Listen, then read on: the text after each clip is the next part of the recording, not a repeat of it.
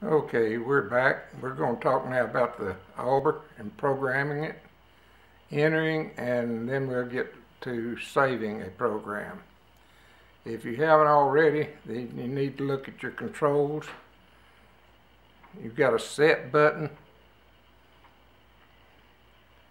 a minus, a plus, and a time button. The time button switches you from time to temperature and a couple of other things it does actually.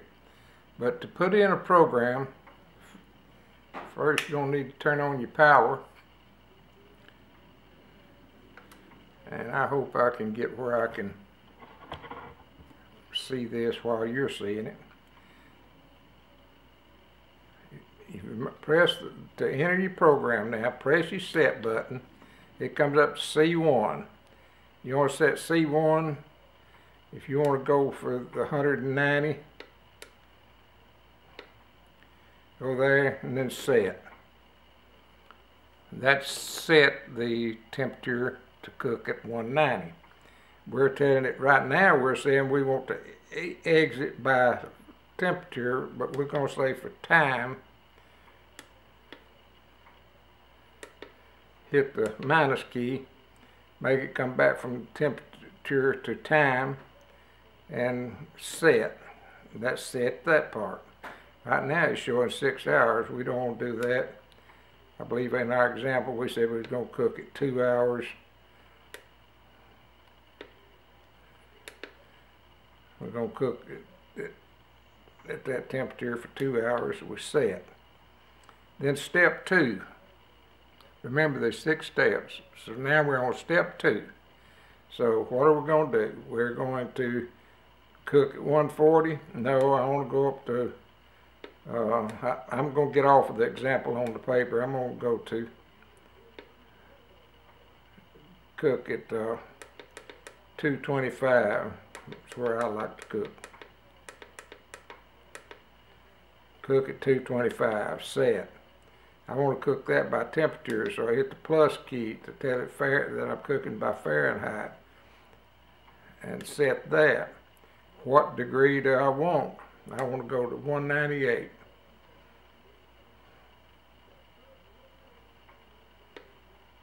$120.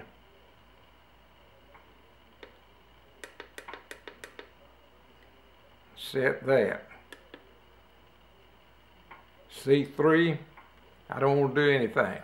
C3, C4, C5, C6 are all going to be doing nothing. So I just go set, takes me to C3. I'll go through them all to make sure that they are clear. C6, all are zeros. Now I'm back to monitoring my temperature. Okay, now when I come back, I'm going to show you how to save that program. I'm going to leave it in memory and show you the buttons required to save the program. Be back in a little. Okay, we're going to talk now about saving your programs. And if you printed out what I asked you to, you've got a copy of this sheet from the website to save and recall. And it talks about the working memory and all that.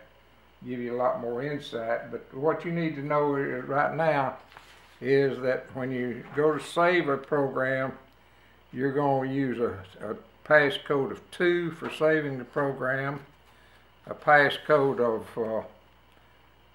1 to recall. So let me explain what I'm talking about.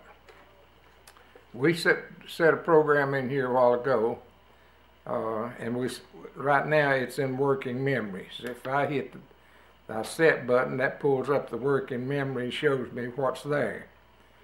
So to save this program, if you hold down this button for 2 seconds, it'll come up and say lock, LCK, 0. Put a 2 there and hit your set button.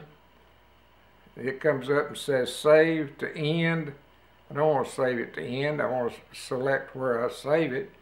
So I hit set. I didn't hit it quick enough. Lock 2, set, end, B1, B2, C1, C2, F1, F2, P1. I'm cooking pork, so I think I'll save it in P1. So I just hit set. Now that program's saved in P1. Now, to prove that it is, I'm going to change what's in memory. See, here's our working memory. I'm going to change that. I'm going to change that 190 down to there and set,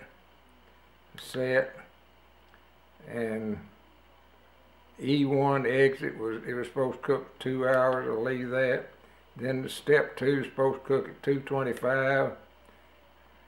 I'm going to change that to cook at 277, set, and all that. C5, C6. Now I'm back. Okay. Now I changed the working memory. To prove that I did, I hit this. Now we're cooking at 134. We're going to cook by time for 2 hours. Then we're going to change to 277, cook to 198. Okay. Now I want to recall a program. So I'll hold down my set key. It goes to lock. Remember I said 1 was recall. End. I can scroll through all the memory locations to find what I want to recall. Whoop, I wanted P1. Remember that's where we saved it a while ago. It was P1. So I hit set.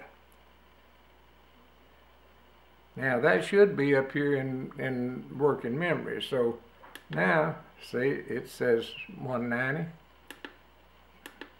for 2 hours, 225 for 198. So I've got my program recalled.